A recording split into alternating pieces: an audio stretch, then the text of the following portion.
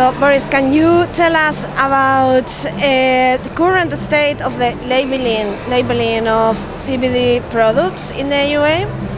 Well, the labeling regulations differ from different product categories. Cosmetics have their own legislation framework. E-liquids have their own, and foods and food supplements have their own as well. So there are, when we talk about the foods, there are many edible products here shown in this exhibition. We have to understand there are strict regulations about how to label foods, and especially food supplements. What are the active ingredients? What is the carrier? And the big question is, what is CBD oil? In my perspective, CBD oil does not exist. What exists is a hemp extract, or extract from Cannabis sativa flowers. That's what I think is the proper name of the product. And of course it can be diluted in any kind of vegetable oil, but then it's oil enriched with hemp extract. So the term CBD oil is just a term, but it doesn't really exist. Yes, and if somebody calls it oil, it doesn't make it oil by definition. So do customers actually know what they're buying, but they want to have some hemp oil in their... Well, but when you say hemp oil, it should be hemp seed oil, yes? But extract can be diluted also in coconut oil or olive oil, right? But actually the biggest problem, as I see it, is the content of the THC, because THC as a substance is forbidden in all foods and food supplements on the European market. So the problem also is that we have like seed oils or hemp seed protein powders as a food sold in Europe, but there the THC levels are only very, very small, and we are talking about maybe 0.0005% of THC, which is 5 milligrams per kilogram or less. This should be considered as safe. However, we still don't have in Europe a regulatory framework for THC as a natural occurring plant toxin. We don't have that. Similar situation, for example, is with poppy seeds. There is no regulation on opium alkaloids in poppy seeds in the European market. So every country, if there is not a European regulation, they have the right to create their own national regulations. And this creates a complex mess on the European market. So I always advise to the food operators or to companies that put any hemp products on the market to really study the national rules, maybe talk to their authorities and try to find some agreement. For instance, as we speak, hemp protein powder is being pulled from the shelves in Germany and other European countries because the food inspectors found levels of the THC in the hemp protein powder.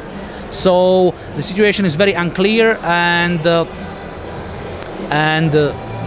me as a member of the board of European Industrial Hemp Association, I am active in the working group for the THC and CBD, and we are trying to propose some scientifically backed regulation on both residual THC and also CBD in different kinds of end consumer products.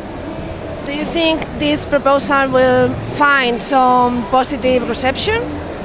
Well, we are already in touch with the General Directorate Health, DG Health in Brussels. We are talking to the most competent people. They seem to be listening to us. They understand that the industry needs reasonable regulation in order to expand. So the discussion is already progressing on the THC level. It's been taking for more than 2 years, but I think we are moving closer to some agreement. Of course, the food scientists and the officials are always scared, or they want to be very diligent, and they propose safety factors which are maybe twice as high as we suggest, but we think we will work out a reasonable framework within hopefully next year or a year and a half. Sounds actually pretty good.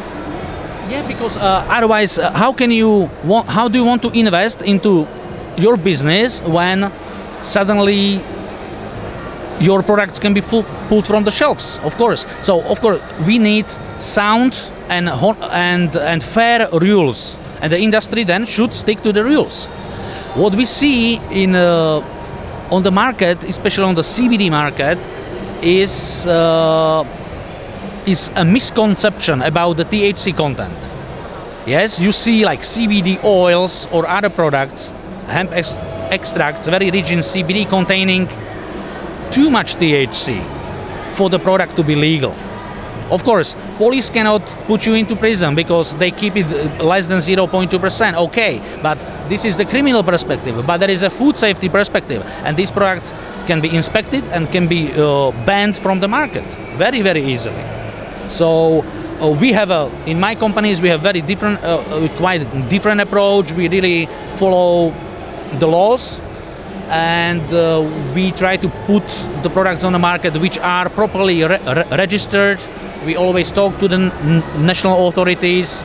We have our products on the Spanish market as well, registered as food supplements with all the paperwork. So there are ways to do it, but those are hard ways. But we do it hard way to make it safe for the business and the distributors and the end users. So if a company wants to contact you just to have some advisement, where should they address? Look,